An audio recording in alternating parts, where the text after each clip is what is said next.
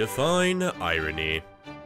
The death of a cleric in a church.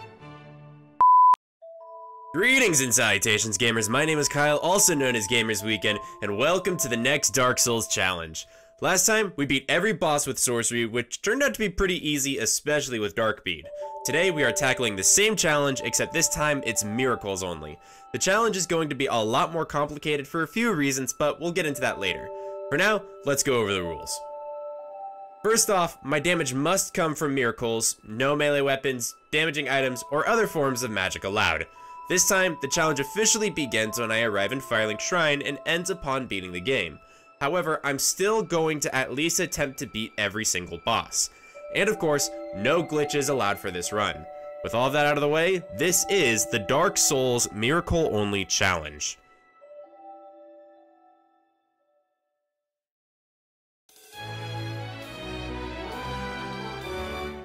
We name our character Mira, short for miracles, and quickly get through the asylum so we can begin our challenge. And right away, we've hit a wall.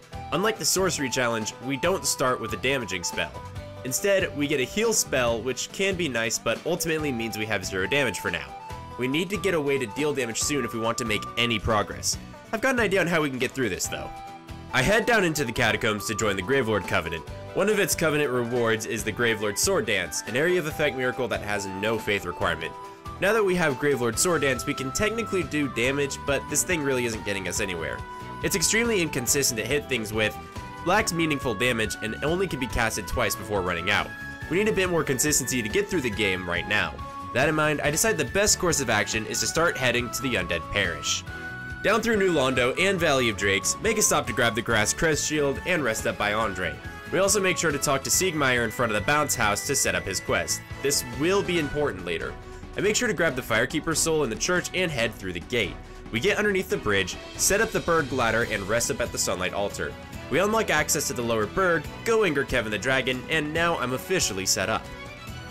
I may not be able to do any damage, but I can still farm for souls here. By baiting the dragon into an attack on the bridge, he kills all the hollow soldiers, giving us 555 souls.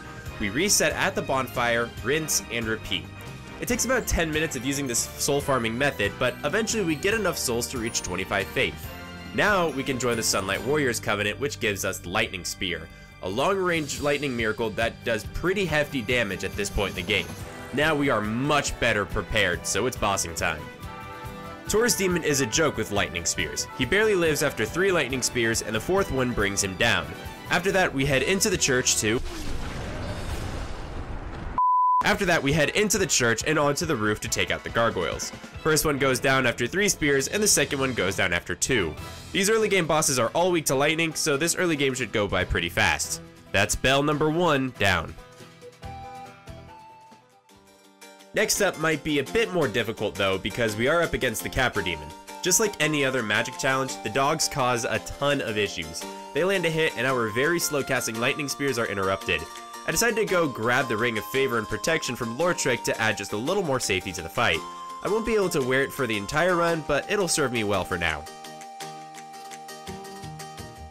Back to Capra. I managed to snipe the first dog just fine, but the second one is a bit problematic. I decided to trade a hit with the Capra Demon in exchange for killing his mutt. After that, it's just a few lightning spears later, and he's crossed off the list. The main reason I'm here to take out Capra Demon is to progress the Thorland party quest. Beating Capra Demon triggers them to move into the Tomb of the Giants, so that's where we will be heading next. Pinwheel happens, and we venture into the tomb. Patches gives us a good kick to the rear, and we are officially where we need to be. We take out the first Thorland cleric with lightning spears and reenact 300 on the second one. With that, Rhea is now freed and she heads to the parish church. We need to make sure we take out Petrus though, so he won't kill Rhea, and we can buy Wrath of the Gods from her.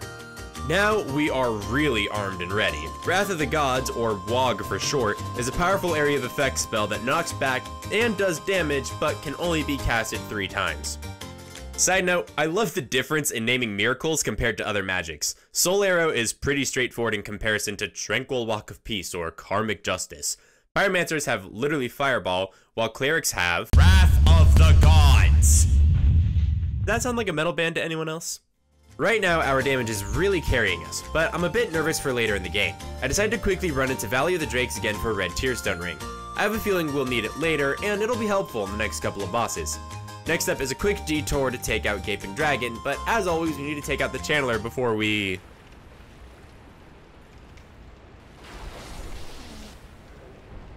Well, that was easier than last time. No!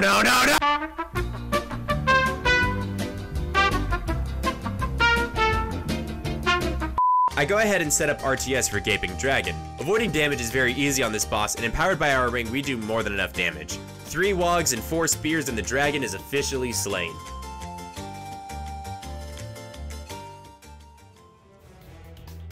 Next up is to head down to Blighttown. The Poison Swamp makes it very easy to set up Red Tearstone Ring. The fight goes pretty easy, but I'm starting to notice our damage output is dropping. This could get pretty bad soon if our damage doesn't see any noticeable upgrades. Meanwhile though, that's another Bell of Awakening rung. While we're down here, we quickly pick off Ceaseless Discharge for the extra souls as well. Afterwards, we take out the heretic of the melee ways, Andre, and head into Darkroot. Moonlight Butterfly eats 5 lightning spears before going down, and then we head for the Danger Doggo.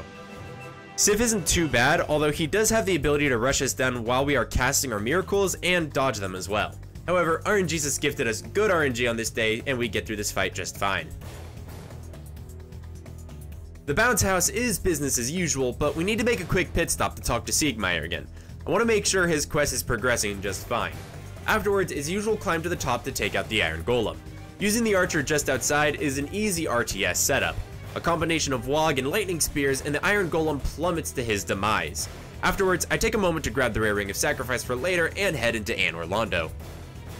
At this point, we've crested 40 Faith, so hopefully that prepares our damage for this next section.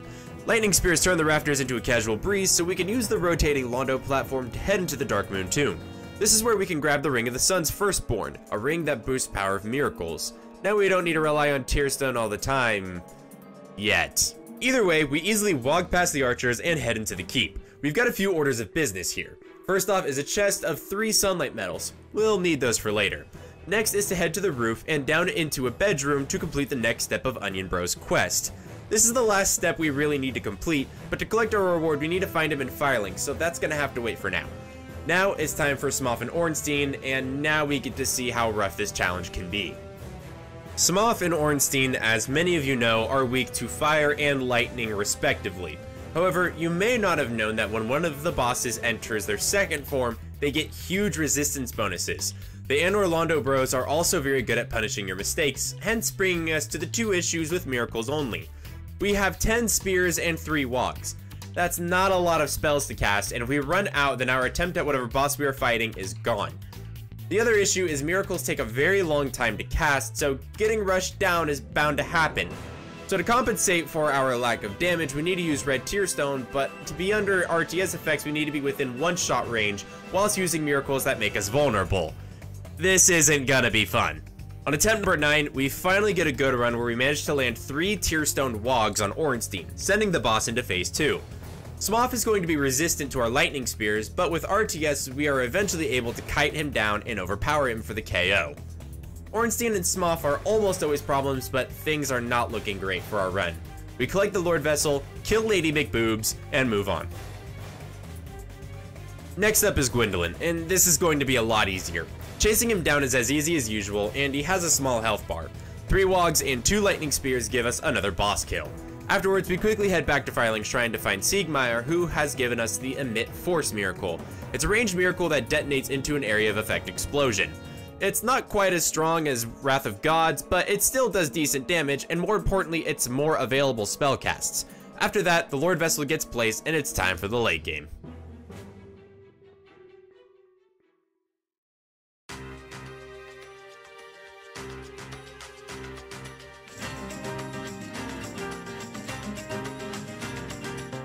I'm going to be real here, I'm really not sure about my damage output right now. Emit Force is a good upgrade, but I really need some more substance. I backtrack to Sen's bounce house to grab the covetous gold Serpent's Ring. It's time for a little bit of farming. I head to the depths in order to grab some humanity off the rats. I need 30 in order to open the door to the Lost Izalith, so I can farm some enemies in the area. After a few minutes, I've collected what I need and take them down to the Chaos Servant Covenant. Before I gift all my humanities, I quickly decide to take out Fire Sage Demon for some extra sprites to have on hand. Fire Sage decides to be incredibly annoying today for some reason and keeps jumping everywhere. The fight takes longer than it should have, but he goes down nonetheless. Time to head back to the Chaos Servants Covenant. I turn in my 30 human dank juice to rank up in the Covenant so I can open the Izalith shortcut. I then made the stupid decision for some reason to kill the Firekeeper for her soul. I head down to the door and realize that I've made a critical error.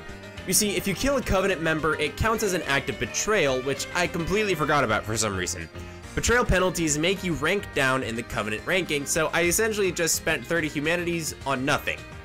This is easily the second biggest mistake I made this run. Let's see how many of you can guess my biggest one.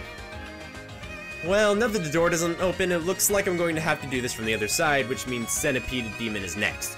The fight isn't too bad though. You can lure him to the right side where he'll be in close range. A couple wogs and emit force later and he goes down. Now that we have access to the Lost Izalith, we can officially open the shortcut back to the Demon Runes. Now we can finally start farming for Sunlight Metals.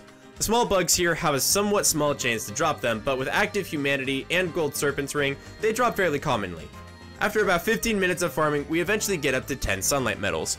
We can take those back to the Altar of Sunlight in order to get Great Lightning Spear, which is quite literally Lightning Spear, but better.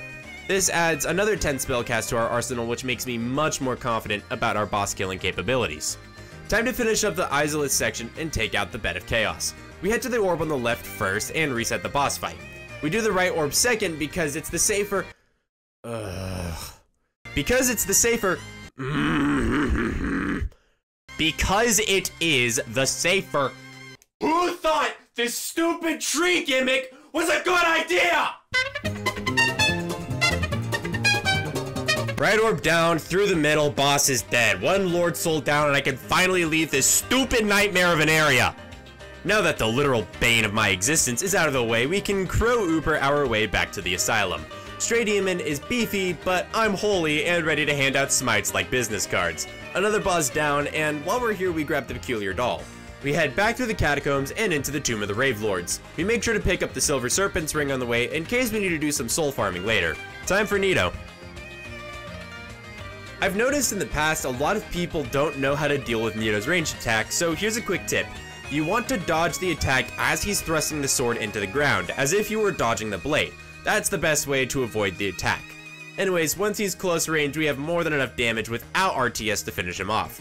Cross Lord Soul number 2 off our list. Time to head into the Painted World for Priscilla. While she's invisible, it's easy to hit her with Wrath of Gods, but not quite enough to kill her. It takes some skill with freehand lightning spears, but eventually we land our marks and take her out. Before heading to the Duke's Archives, we take out the Hydra in the Basin, which is extremely easy with miracles. We also free the Duck of Quackasiel in order to set up the DLC. Once we are in the Archives, we make sure to grab the Broken Pendant off the Golem and head to Seath for our quote-unquote mandatory death. You may have been immune to Sorcery Snake, but you sure as hell ain't invulnerable to the Wrath of the Gods. On our way out of the prison, we make sure to grab the Maiden's Robes. These will come in handy pretty soon. We get through the Archives and through the caves no issue into the Seath boss fight. The real reason we wanted these Maiden Robes is despite their poor resistances, they actually have fairly good curse resistance. This gives us a lot of safety for this fight. Add that with the fact that Seath is naturally weak to lightning, and this fight actually goes pretty smoothly. Lord Soul number 3 is ours. We are officially down to 5 more bosses, and I know I'm probably going to need to take off the Ring of Favor Protection to fight the 4 Kings, so I want to see if I can extend its lifespan a little longer. That in mind, it's DLC time. The DLC is a Miracles Only playthrough worst nightmare. All of the bosses have lots of resistances, move really fast, and are amazing at punishing mistakes. This is not going to be easy. First up is Sanctuary Guardian. I was actually pretty afraid of this boss's ability to rush you down, but our Miracles range was a huge factor here. We ended up spending most of this fight exchanging lightning spells, and slowly but surely we took the victory on our first try. I'm not getting my hopes up though, cause first try is not going to happen again, I can already see it. We make it through the Garden of Hell and encounter what I consider the first of the 3 titans of this run, Artorias. This is where the difficulty is really going to ramp up. Artorias is fast, can dodge your spells, has easy to land combos, and worst of all has the ability to buff himself, making some of his moves clean one-shots. In regular runs, you're supposed to rush him down while he's channeling the buff and stagger him out of it. However, our spells don't pack nearly enough of a punch in order to stop him. If he decides the buff, there's nothing I can do about it but clench my butt cheeks and hope for the best. After 7 attempts at this boss, I've decided that the FAP ring just isn't carrying its weight anymore. That in mind, I've decided to come back for Artorias later and take out the 4 kings. Wow, I just kind of realized the irony of that. Leaving the Abyss Welker for the Abyss. Huh. Anyways, as many of you know, the 4 Kings is simply a DPS test, and with our miracle power combined with the Ring of the Sun's Firstborn, we definitely passed. That's the final Lord Soul down, now it's just time to clean up the DLC bosses. This is going to be rough.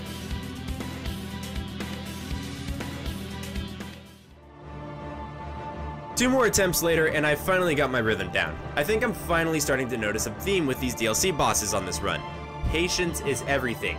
You have to wait for the right attacks or these bosses are going to rip you asunder. Only 2 more bosses to go.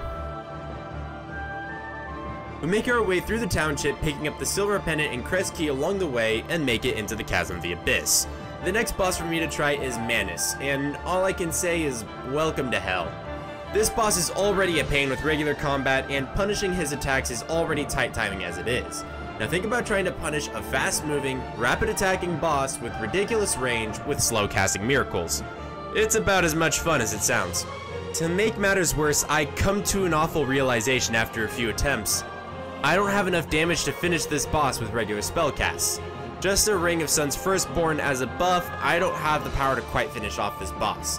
Which means now I have to do an already difficult boss in RTS range, which means I have to fight him with about that much health. This is going to be absurd. Roll a fraction of a second too late or too early and it's death. Get caught in a combo and it's death. React to his magic attacks too slowly or in the wrong way and it's death. If I'm going to get through this fight, it has to be perfect. I was already pretty tired by the time I got to Manus, and after 11 attempts at the boss fight, I realized this isn't happening right now and just decided to go to bed. Giving it some time to think about, I decided it would be a good idea to grind. With miracles, we have access to the best soul farming method in the game, Undead Phalanx. The idea is in Painted World, you run up to these phalanx, cast an area of effect magic to quickly kill them all, and then reset them at the bonfire. It's about 100,000 souls every 5 minutes using this method. With our souls, we put some more levels into Faith to increase our power by a small amount. I decided it would be a good idea to see if Calamite would be any easier, and it's not going to be that much better. Calamite's resistances are off the charts, so there's no chance we are beating it with just regular spellcasts either. So for both of these bosses, we have 2 options. Dusk Crown Ring to increase our spellcast in exchange for half of our health, or Red Tearstone Ring to increase our damage in exchange for having to play perfect. I think our best bet on Calamite is to use Dusk Ring, because even at half HP we can still survive some of his attacks. Manus, on the other hand, will probably kill us anyways at half HP, so I might as well shorten the fight with Red Tearstone damage.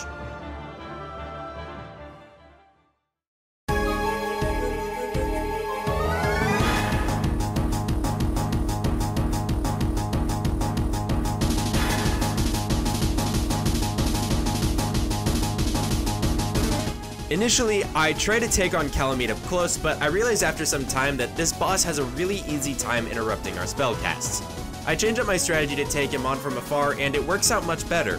On attempt number 14, this fight gets a bit weird. His initial attack comes in at a bit of a weird angle thanks to a mid-air slide, and then I somehow barely managed to survive a barrage of attacks. How I survived most of these, I have no clue. Eventually the fight stabilizes though, and I get back into my groove. The fight goes on for several minutes, but eventually I grind away his health bar and take him out. All that means is I have one more boss left before I can finish the game, but unfortunately that last boss is making more attempts at Manus. Remember when I said that this DLC requires patience?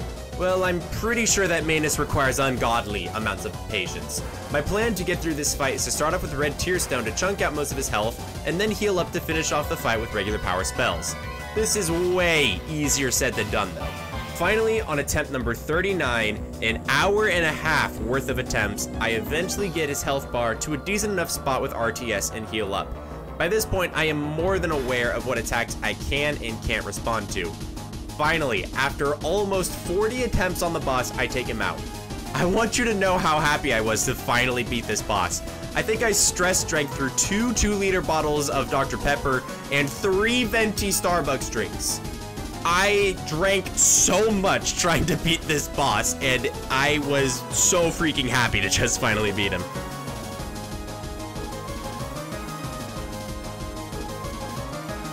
Just one more boss to go, Gwyn. I expected him to be stupidly easy, but I'll admit it, I underestimated this fight. Gwyn is really good at interrupting spellcasts, so this fight is a bit more dicey than anticipated. Fighting him directly isn't going to happen right now, so I need to find a new strategy.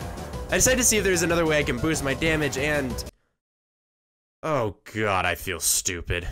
So for those of you who watched my last run, may remember that I picked up the Dust Crown, which I said boosted our magic damage, and I wasn't wrong.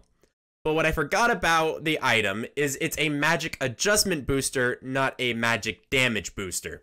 For those of you who don't know, anytime you cast a spell in this game, it gets casted with a catalyst which determines the damage. The stat that determines the damage of said spell is called Mag Adjust or Magic Adjustment.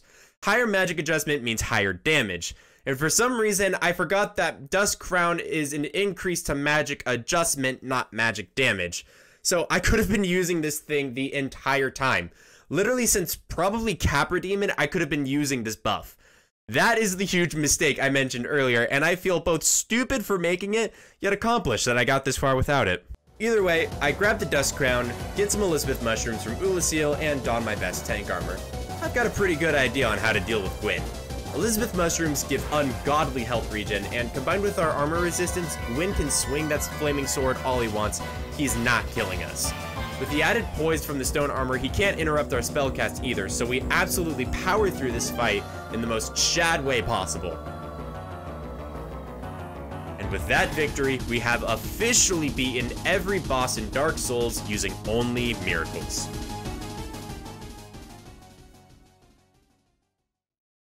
Okay, I'll be the first to admit it, I underestimated this challenge. After sorcery only went so well, I thought this was going to be a lot easier than it actually was. Don't get me wrong, it wasn't ungodly difficult by any stretch of the imagination, but surprisingly, it was challenging. I do feel somewhat proud for getting through as much as I did without Dust Crown, but I do still feel a bit dumb for not grabbing it earlier. Anyways, next time we are taking a break from magic runs to do a viewer suggested run. Next time will be Can You Beat Dark Souls with Only Shields? Big thanks to Arcane Manticore for the suggestion, and speaking of which, if you have a suggestion for anything you'd like to see, let me know. It could be difficult, wacky, or something that requires lots of strategy. Any kind of ideas you guys have got, leave it in the comment section below and I'll be sure to look it over. Either way though, if you enjoyed this video, please give it a thumbs up, bop that subscribe button, and ring-a-tingling that little bell to be notified whenever I drop the next video. And as always, thank you guys so much for watching, and I'll catch you gamers on the flip side. Later!